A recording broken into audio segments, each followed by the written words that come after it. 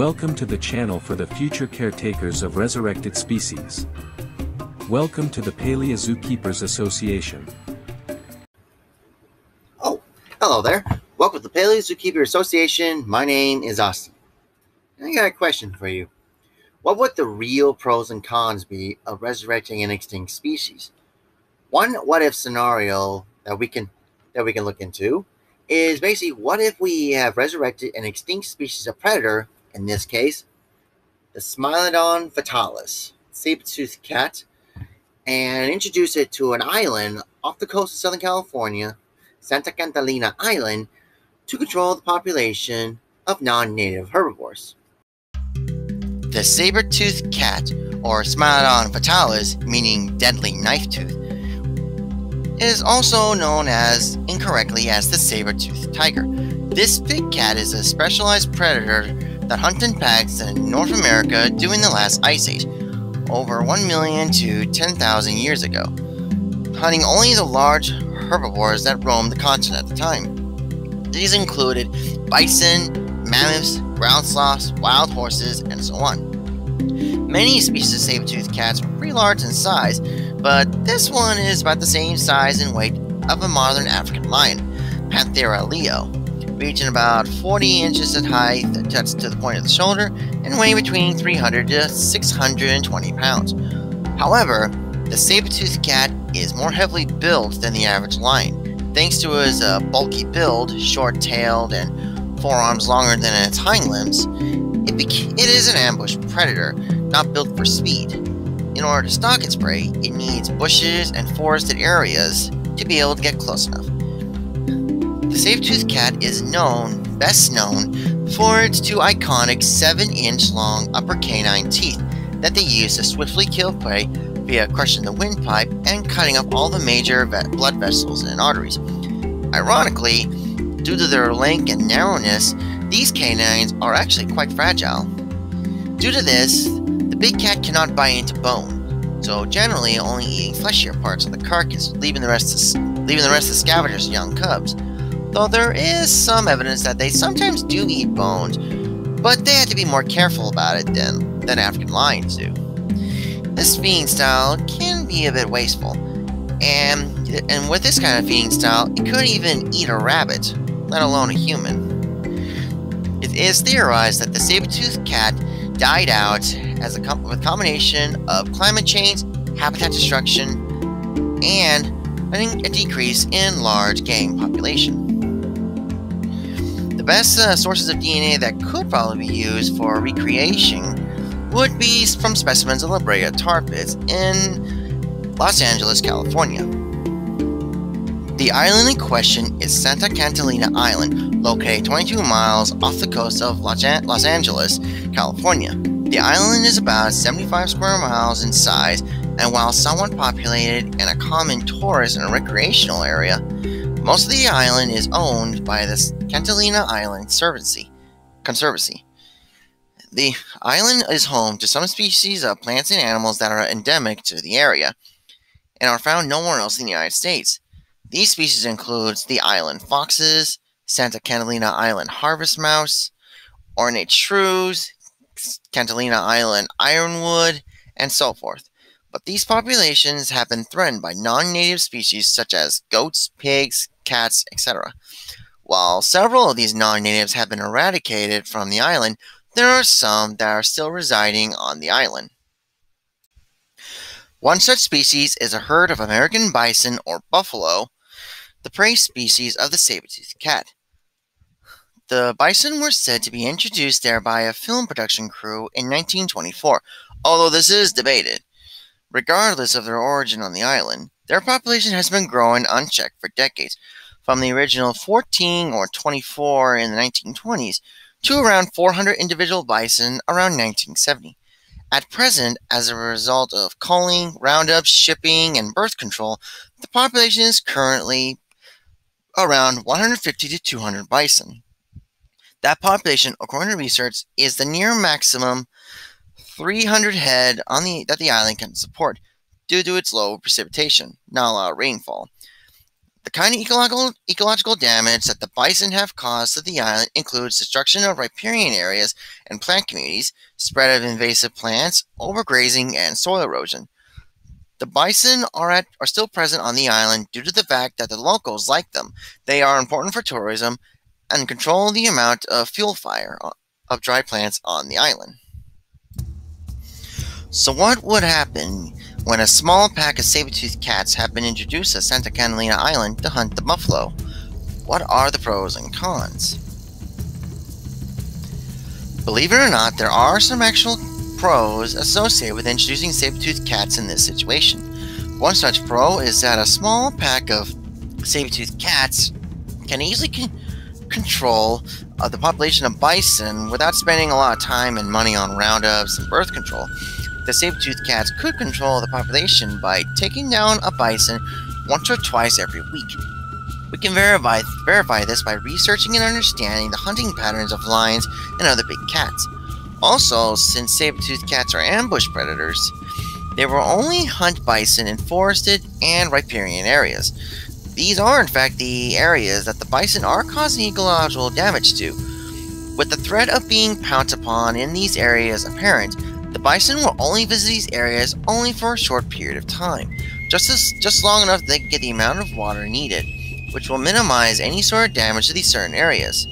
Also, the effects of introducing predators would have other positive effects on their behavior, one of which is that they will graze more closely to each other, and this would control the distribution of wildfire fuel more effectively, while minimizing the continued eco damage and creating an environment for rapid recovery in these areas. We know this by observing the effects of reintroduced wolves to Yellowstone National Park. While the bison would be the saber-toothed cat's primary prey item, there are some other species on the islands that the cats would probably be able to prey upon, but we'll get to that later. The predation of the saber-tooth will also benefit the native species as well. With the reintroduction of bald eagles happening currently on the island, the eagles have had some issues with recovering from their local extinction. As mentioned earlier, saber-toothed cats only usually consume the fleshier parts of the kills and leave the rest of the elements and scavengers. On the mainland, carrion plays a big part of the bald eagle's diet during certain parts of the year. With the saber-toothed cats leaving excess meat all over the island, the eagles can use this as an alternative food source during times of food scarcity. This may also be an exceptional source of food for the island foxes, though this is not as certain. Crows and ravens are also present on the island. They would also benefit from the supply of carrion that the saber-toothed cats would provide as well, like they would with wolf kills in Yellowstone. Turkey vultures have also been sighted on the island as well, so they would obviously benefit from the saber-tooth's hunting. While they're not currently present on the island, the Californian condor would benefit from this as well. During the Ice Age, the condor has scavenged off kills from predators like the saber-tooths. With this in mind, it is not unthinkable that the condors would benefit from this well enough that they could probably be introduced to the island. Along with being an ecological benefit to the island, this proposal could also be an economic benefit to the inhabitants as well. In Africa, tourists come from all over the world to come and see the many beautiful animals there, with big cats being among the most popular and desired. In this situation, it is not different, but it has a twist. The twist is where else could you get to see saber-toothed cats resurrected and in the wild? Tourists will no doubt pay to go to Santa Catalina Island, not just to enjoy the sunshine and the bison, but also to experience their own Jurassic Parkish tour from a safe distance or in the safety of a tour bus, of course. While this situation would have considerable pros, it also would have quite a few cons as well. One of which is that while the saber-toothed cats would definitely control the bison population, the population of the said cats would have to be controlled by humans. In African models, you would need about 200 horse-sized prey items or so to support one lion pride in its lifetime. As mentioned earlier, Santa Catalina Island cannot support more than 300 bison on the whole island, at least the parts that the bison are free to roam on. With this in mind, we would have to either sterilize the cats, birth control them, or annually take any new cubs from their mother and put them into captivity. There is also the potential of them preying on other species. Bison would be the main animal that it would hunt on the island, but there are at least 2 other hoofed animals on the island that the saber-toothed cat could hunt. One such hoofed animal that is very common on the island is the mule deer. Introduced in the early 1930s for hunting purposes, the mule deer has grown into a population of thousands on the island. While it's definitely common on the island, it's not likely that Smilodon would hunt this deer in great abundance. This is mostly due to that the deer's weight, on average, is between 100 and 300 pounds, lightly built and very speedy. This species does not fit within the Smilodon's range of prey, significantly larger and slower animals like the bison. But this won't stop them from trying, and it's possible that young Smilodon might be able to make do with the mule deer, but even so, it won't be done with great abundance. Another species of hoofstock introduced to the island is a very curious species of antelope native to India. The black buck, introduced in 1967, was brought to the island for hunting purposes, like the mule deer before it. However, unlike the mule deer, the black buck was not very successful on the island, and is only in a small population near the island's airport, perhaps no more than a dozen individuals. Even if it wasn't in a significant population size, the Smilodon would run into the same problem as with the mule deer, smaller in size, weight, and more agile. Smilodon would definitely try to hunt them, but they wouldn't be very successful at it. Along with the island's hoofstock, there is another source of food that the Smilodon could take advantage of that we don't currently see in the fossil record: pinnipeds. For those of you who don't know, this is the family of mammals that includes seals and sea lions.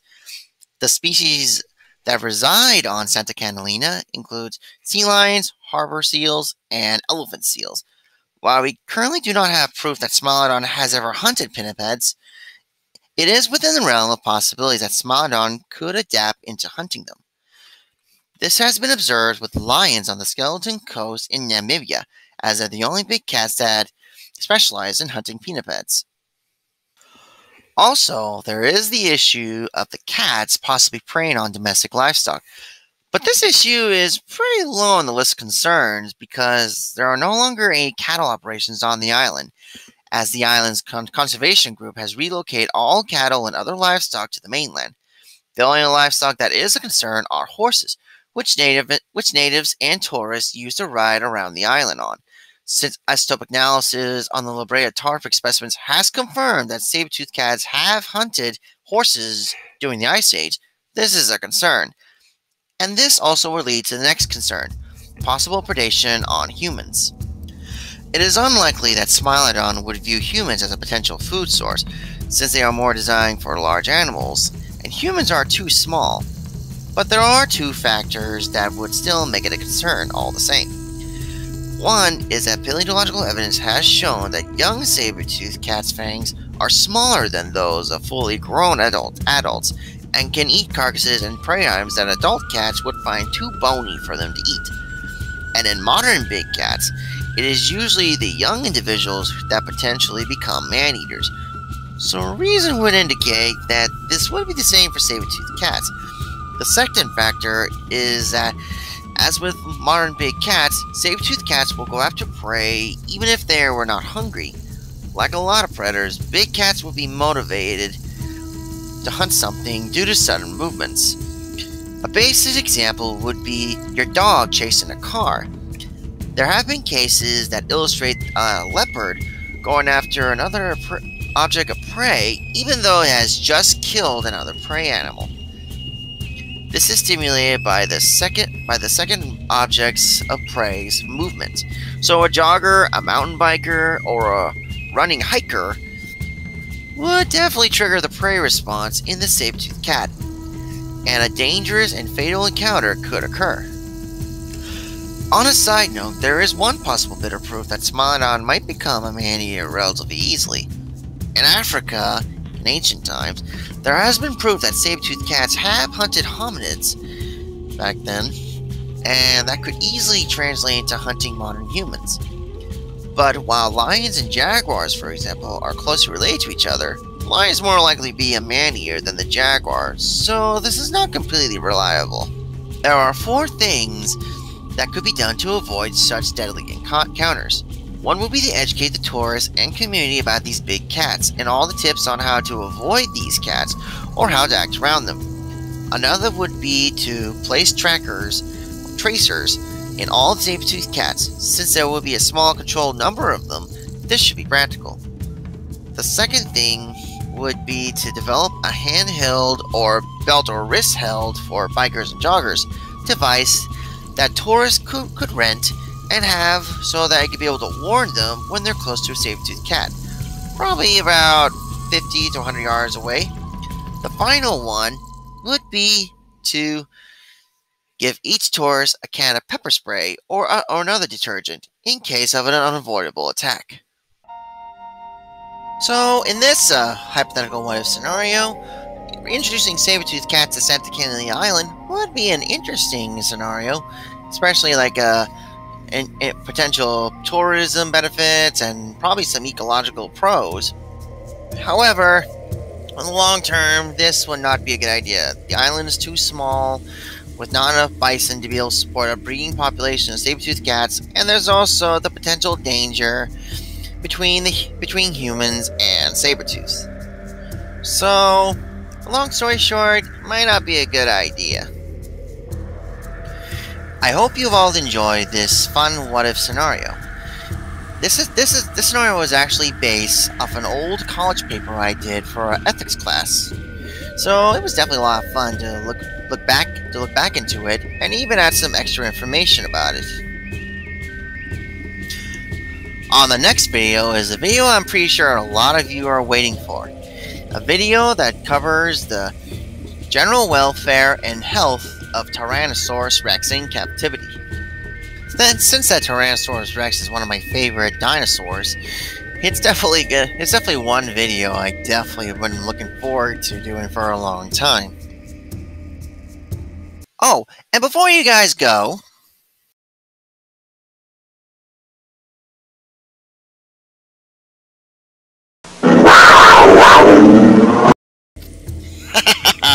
Happy Halloween, everyone! Or at least early Halloween. And I actually used a mountain lion scream instead of the usual lion or tiger roar, was because, in actual fact, with what we heard deciphered from the bones, turns out that saber-toothed cats vocally are more similar to purring cats than they are to roaring cats, just at a lower frequency. I hope you have a good day. Adios!